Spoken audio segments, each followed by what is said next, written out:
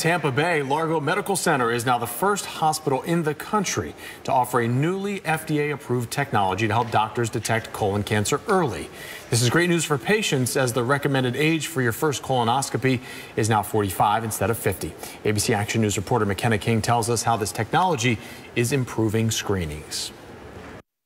Colonoscopy patients won't even feel a difference. It's still the same scope, but now it's smarter. Usually it's around 20–25% miss rate as far as polyps, and what we as GI physicians we are afraid of, it's something called interval cancer, which means in between the colonoscopy that we have done and the next one, the patient develop colon cancer. But now with this new artificial intelligence called GI Genius, they're missing less polyps. That's because this machine is programmed to detect 31 million different kinds. I've done in my life more than 10,000 colonoscopies, maybe 8,000 polyps. I cannot compare myself to an artificial intelligence. Here's how it works. And a disclaimer, we're about to show you this machine in action during a colonoscopy. When the system will recognize a polyp, there will be another square, which is green again, around the polyps. A recent study found that GI Genius was able to identify precancerous or cancerous tumors at a 13% higher rate than a standard colonoscopy, which